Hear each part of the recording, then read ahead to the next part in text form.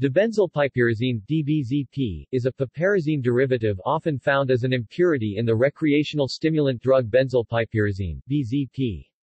Presence of DBZP is a marker for low quality or badly made BZP.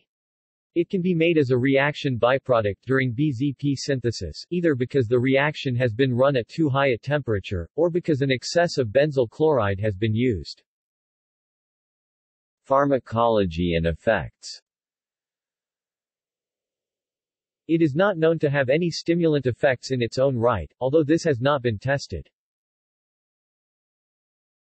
Toxicity. The toxicity of DBZP is unknown. Legal status. China. As of October 2015, DBZP is a controlled substance in China. United States. DBZP is not scheduled as a controlled substance at the federal level in the United States. It is possible that it could be considered an analog BZP, in which case, sales or possession intended for human consumption could be prosecuted under the Federal Analog Act.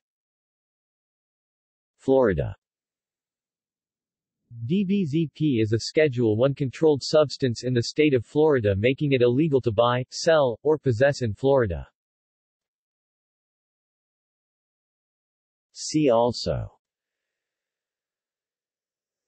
Substituted piperazine. References